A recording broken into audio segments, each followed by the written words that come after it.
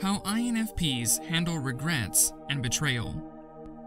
Are you curious about how INFPs handle such emotional phenomena as regrets and betrayal?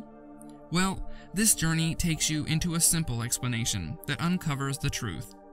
INFP is an acronym formed from collapsing 4 personality traits: introversion, intuition, feeling, and perception. This personality identity is often described as an idealist or mediator. Thus, we mean they are people who tend to be introverted, reserved, idealistic, creative, and highly meticulous, as they are driven by high values. These are lofty human qualities, so they shouldn't feel such mundane emotions as regrets and betrayal. No, like every human, they do. The difference is how they manage such emotions.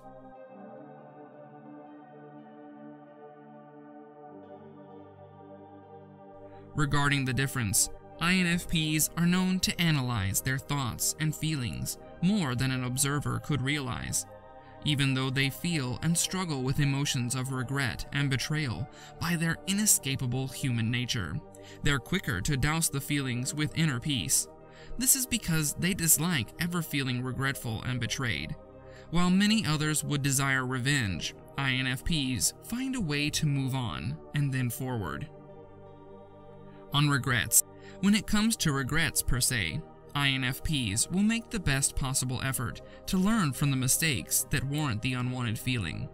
Through this, they usually come to the realization that even their imperfect actions are opportunities to learn and grow their qualitative quadruple personalities.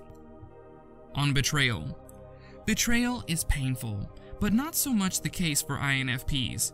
Nonetheless, an INFP does respond to betrayal, but the gravity of the response depends on the relationship with the betrayer.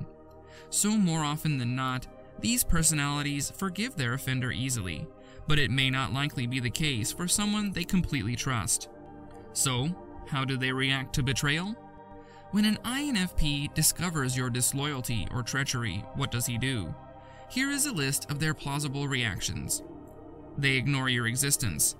You may never see them talk to you again. Depending on how close, intense betrayal overpowers them, they disappear from your space.